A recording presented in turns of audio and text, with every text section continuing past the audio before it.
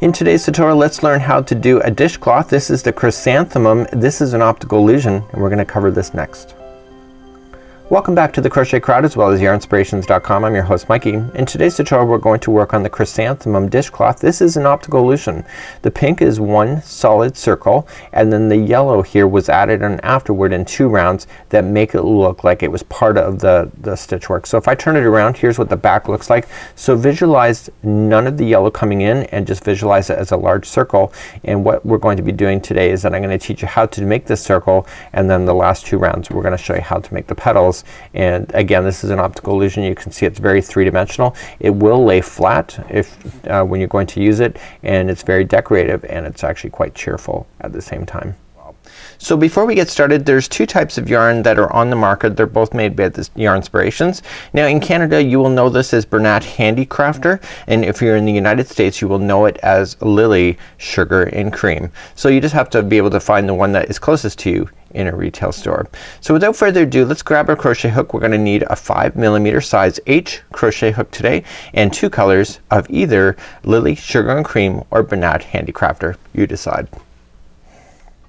Let's create a slip knot to begin, and in this pattern it says chain 2 does not count as a half double crochet in the first and the third rounds, and I'll explain that as we go because that's important to know that right up front.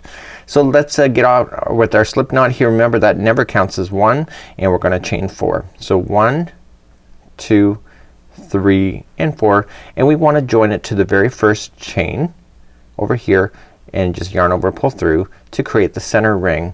When we go to operate the center ring, then we're just want to leave the straggler around the outside of it so we can trap it underneath for round number 1. Let's begin round number 1 now. So round number 1 we're going to chain 2. This does not count as anything, it's more of a builder, and then we're going to do 10 half double crochets into the ring. So we wrap the hook going into the center of the ring. Okay, so if you can just see it, there's a ring right in the middle where you did that slip stitching to the first one, and we want to put 10 half double crochets in. So 1 and 2, 3, 4, 5, 6. Now I'm starting to run out of space, so because you're just going on the ring you can just move everything around. So I've already done 6 and 7, 8, 9 and 10, and what's it's saying now to slip stitch to the first half double crochet. So we chained up, here's the 2, see how it's just standing out there like a sore thumb. So you want to go to the very top one here, right up here, and you're just gonna slip stitch. That's the very first half double crochet, so you're skipping right over that chain 2 area, and that does a nice closing area of round number 1. Let's move along to round number 2. We're gonna chain 2, and remember this does not count as anything, it's more of a builder. So in every stitch coming right directly below we're going to put in 2 half double crochets into each one going all the way around. So that was 1 and 2.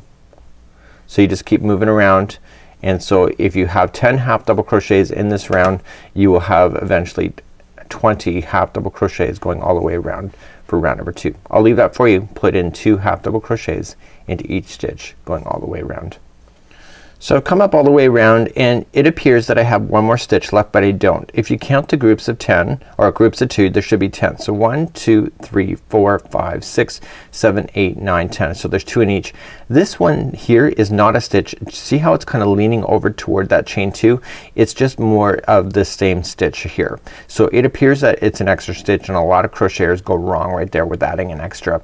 So all you're just gonna do is top of the first half double crochet. Okay, so not the chain 2, it's the first half double crochet right at the top. You are going to do a slip stitch and join it, and once you do it pulls everything back into alignment just like that. Let's move along to round number 3.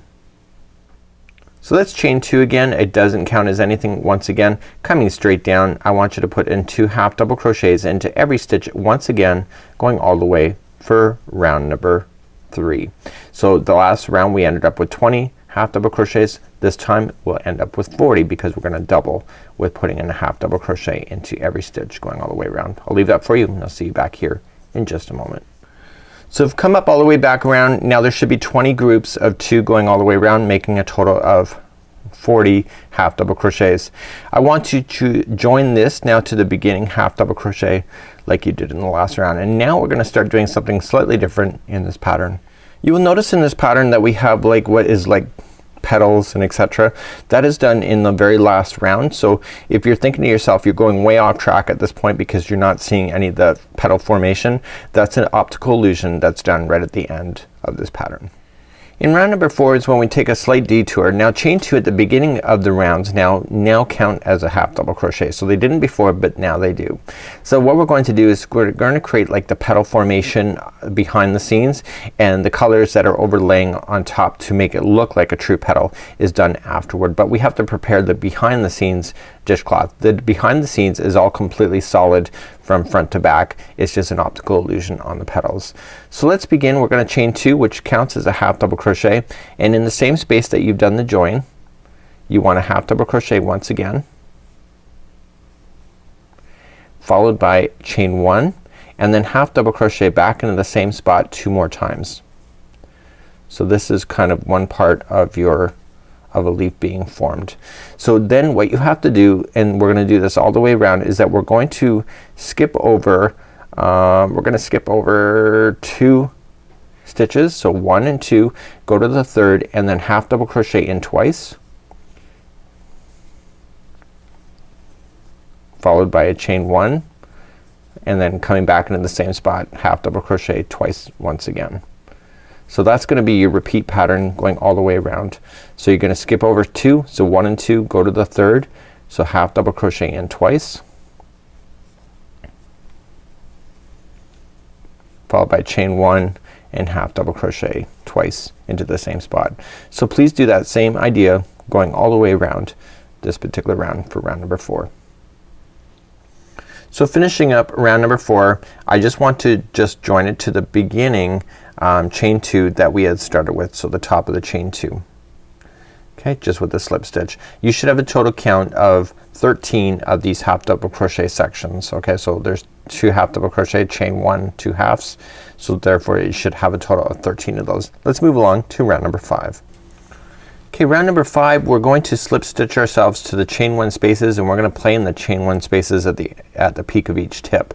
So let's just slip stitch our way over to the chain 1 space, so 1, and go right into the first chain 1 space right there. Okay, so you're in between 2 half double crochets. You're going to chain 2, which counts as a half double crochet, and do what you've done before. So half double crochet once again, chain 1 and then 2 halves into the same one. So round number 5 is about maintaining what you've already kind of started. So just come over to the next chain 1 space over here, okay, the next peak, and put in 2 half double crochets over, and then chain 1 and then 2 half double crochets in. Okay, so that's the repeat pattern all the way around for number 5. Really quite simple. So once you get each tip done, you just jump into the next one. So chain 1 space over here, 2 halves, chain 1 and 2 halves. Please do that all the way around for round number 5. Coming up all the way around on round number 5, you just want to join it to the first chain 2, top of the first chain 2 to finish off round number 5. So it's still laying flat at this point, so if it's buckling up for you, something is quite wrong. But now we're gonna move on to rounds 6 and 7. They're both identical if you look at the pattern. Let's begin round number 6 next. So let's slip stitch ourselves to the center point, the chain 1 space. Okay, so let's just move over. So we're gonna slip stitch twice over. So 1 and 2 to the chain 1 space. And now this one is going to be very similar to what you've already done in rounds 4 and 5, but it's gonna be slightly bigger this time. So 6 and 7 are gonna be slightly different. So we're gonna chain 2, which counts as a half double crochet, but these are gonna be bigger this time. So we're going to put in 2 more half double crochets in a row. Okay, followed by a chain 1 and then 3 half double crochets on this side. Okay, so each one of the peaks is gonna have 3 half double crochets and then followed by chain 1 and then 3 half double crochets. And then once you get that done, just reach on over to the next chain 1 space, which is the next peak, and put in 3 half double crochets. So 1, 2 and 3 followed by chain 1 and then 3 half double crochets and again into the same one. So please do that same idea going all the way around for round number 6. So 3 half double crochets, chain 1, 3 half double crochets in each one of the peaks, and I'll be back in just a moment. So finishing up round number 6, I want to join it to the beginning chain 2. So round number 7, let's move along. We're just gonna quickly go and we're gonna slip stitch ourselves again to the first chain 1 space. So I think this time you'll be slip stitching 3 times. So 1, just slip stitching nice and patiently going over. If you jump over, then you'll have this loose string that will be hanging out in the front of your project. So now I'm in the chain 1 space. Again, this one's very similar, chain 2 and then 2 more half double crochets into this one because the chain 2 counts as one of them, followed by chain 1 and then 3 half double crochets on this side. So each one of the peaks for round number 7 is the exact same. For round number 6 it was reaching over, next chain 1 space over here is gonna get 3 half double crochets followed by chain 1 and then finishing off the same peak with 3 half double crochets on the other side of it. So please do that same thing going all the way around. 3 half double crochets, chain 1, 3 half double crochets in each one of the peaks going all the way around. So I'm coming up all the way back around and I'm just going to join it to the beginning chain number 2. So it's still laying flat at this point. You should still know that. So if anything's going wrong at this point, then you would really know if it's starting to buckle up on you. Let's move along to round number 8. There's only 2 more rounds left and let's do round number 8 next. Before we begin round number 8, we actually have to fasten off. So what we have to do is cut your yarn and let's finish off this color. So this is the last time you'll be seeing this pink, and I just want to just weave it in a few of those stitches here, and you might want to grab a darning needle. Actually, if you're gonna use this as a dishcloth, let's grab our darning needle and show you how to be able to finish that off nicely. So we're gonna just take our darning needle and place the yarn through the needle. This is what I would recommend seriously, so because it is a dishcloth. So just coming into the stitches, just gliding them underneath, okay, and then just going in 3 different directions. So go 1 and then come back in the same direction for 2, okay, and then finally going back in the 3rd direction for 3. So now I can safely cut that out and I don't have to have that falling out if I'm actually gonna use this for my dishes. And while I got my scissors out, I might as well get rid of that loose end right in the beginning that I had you hide underneath. So let's move on to round number 8. It's still laying flat, and let's move on. Let's move along to round number 8. I'm gonna create a slip knot first, and I'm gonna slip my hook on. So what I want you to do is I want you to come to the chain 1 space and just insert right into the space itself. So just follow it out and just grabbing the strand leading to the ball, I want you to chain 2. It does not count as anything, so just attach it. So just going in, attach it, okay, and then chain 2, 1 and 2. It doesn't count as anything, okay, so it's just more of a builder in this one. So we're going to do 8 double crochets into the same space. So let's count those out together. So 1 and 2, 3, 4, 5, 6, 6, 6, 6, 6, and 7 and 8. So there is my 8 in. So once you have your 8 done, I want you to put a single crochet in this space here. Okay, so here's the next chain 1 point out there. Put a single crochet right into the space and then start 8 double crochets in the next chain 1 space over here, okay, in the peak. Okay, so let's count those out together. So 1, 2, 3, 4, 5, 6, 7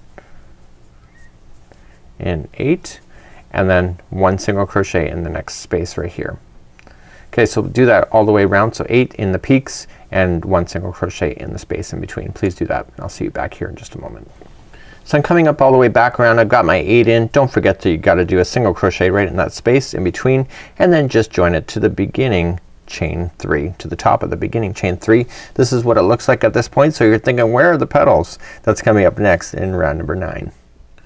So let's begin round number 9. So what's gonna happen here is that we're gonna start off and we're gonna go around the outside of this one here, and then we're gonna dip down all the way down into here, and then back up, and then around the outside, and then down, back up, and all the way around. So let's begin to do this for round number 9. This is very simple, so you just gotta kind of follow along. So chain 1, and I want you to single crochet into the same space that you did the join. Okay, that's the top of the chain 3. Chain 1, and then single crochet into the next half, or double crochet. Chain 1, single crochet into the next. Chain 1, single crochet into the next. Chain 1, single crochet into the next. Chain 1, single crochet into the next. See, it's kind of easy. Chain 1, single crochet into the next. Chain 1, and single crochet into the next. So now you're out of double crochets that are in the top here. So where do we go here? We're gonna go down. Watch. So we've just done the single crochet in the final here. So we're gonna chain 1 first, and on this side of the shells work, so you've already come in here, but on this side we're going to put it in, just going wrapping around that space. I want you to put in a single crochet followed by a chain 1, and then coming down to the next one, just go right into the space and do a chain 1, or sorry, single crochet, then chain 1, coming to the next space, down, single crochet, chain 1, and then coming right down into the base. So you're gonna stop once you're running out of these shells, okay, which is this one layer right here. Okay, so you can't really go any further because it gets all solid from here. You're then gonna chain 1 and work your way back up. So continuing around the same spot you were just at. So you're gonna single crochet, chain 1, single crochet the next one up, chain 1, and then single crochet on this side. Okay, so right over in this side of the same space, single crochet, chain 1, and then you're gonna start in these double crochets around. So you're gonna go right in and single crochet, chain 1, single crochet, chain 1, and I will review going down again. So single crochet, chain 1, single crochet, chain 1, single crochet, chain 1, single crochet, chain 1, single crochet, chain 1, single crochet into the final one. So let's start going down again. So we're gonna chain 1 first, and then coming on this side. So see how it's already in, so come on this side of it and single crochet around that space. It's a little awkward, I have to say, but it looks amazing if you do it. It gives a really great optical illusion. So single crochet, chain 1, come down to the next space, chain 1, come down to the next space, okay, chain 1, come down to the final space because you're running out, and just look at where your neighbor was as well. So then you were going to chain 1 and work your way back up. So going back up the other side, making sure you're chaining 1 in between. This one here, because you've already gone in there, come on this side of it, followed by a chain 1, and then go around the outside again. So just single crochet, chain 1, and you're gonna keep doing that around, and I'll review going down one more time. Okay, so you just gotta make sure you single crochet, chain 1. So by doing that chaining 1 on the outside like you're doing right now, it's gonna have this sit down flat. It'll buckle if you don't have that in there. That's why it's in there. Okay, so you got the final one that's double crocheted. So chain 1, okay, looking down, okay, come on this side of it, single crochet, chain 1, come down to the next one, chain 1, next one, chain 1, come down to the final one, chain 1, chain 1, and go back up. Do you get that? So this is completely optical illusion. It's added in afterward, and a lot of people don't get that. So coming back up, so you're gonna come on this side of it, and then do a chain 1 and then do the top around. So you're gonna please do that all the way around, and this will finish off your dishcloth. I'm coming up all the way back around. I'm making my way back to the top to where I had started, and it's really quite an easy pattern. I love how it's an optical illusion without having to sweat a lot of the fancy stitch work. It's just the illusion doing it all. So when I get back to the top here, I'm gonna chain 1 and then just join it to the first single crochet.